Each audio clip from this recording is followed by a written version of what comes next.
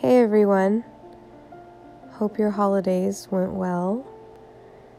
We've been cleaning out things and moving things around and making everything look fresh and new for the new year.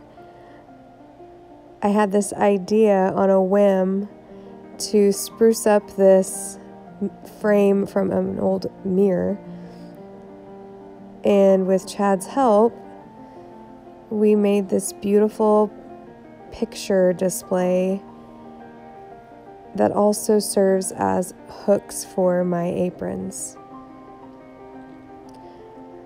So I thought this was going to be a lot more complicated than it actually was. When we flipped this over, we were planning on stapling the string to the frame to create the crisscross.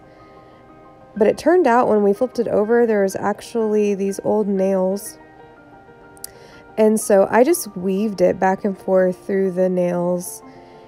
You're just wanting to create a surface area, so it doesn't really matter what it looks like or how it turns out as far as the pattern goes. You're just wanting to give yourself a surface area, just somewhere to clip pictures to. So what ended up happening was Chad just got a pair of pliers actually and just knocked down those old nails, and they kind of served the same way a staple would. So we didn't have to make any new nail holes in the frame, which I was so happy about. So that picture right there is of my grandma in her first apartment when her and my grandpa got married, and they celebrated 69 years of marriage this year. These pictures I just actually had laying around because I had gone to her house and I had stolen these pictures from her. I'm anxious to get more pictures of my husband's family and my other grandma to go on the frame as well. I think it turned out beautifully. Perfect place to hang aprons or dry herbs. And we got those hooks off of Amazon. I actually got 10 in the package for $12. I think it was $12.95 and free shipping.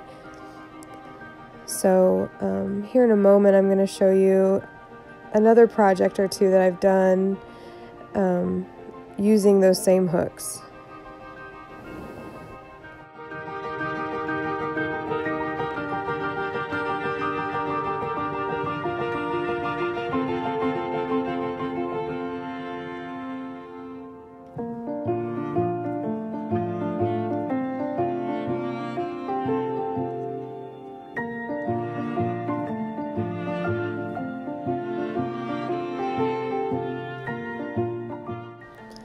So this window hangs by our front door, and we use it to hang coats off of using those same hooks.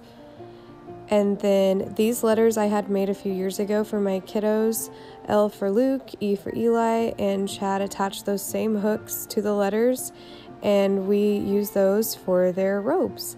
And the hooks are very sturdy, so if you decide you want some or you want to do a project like this, they do hold up very well. So I was pleased with them.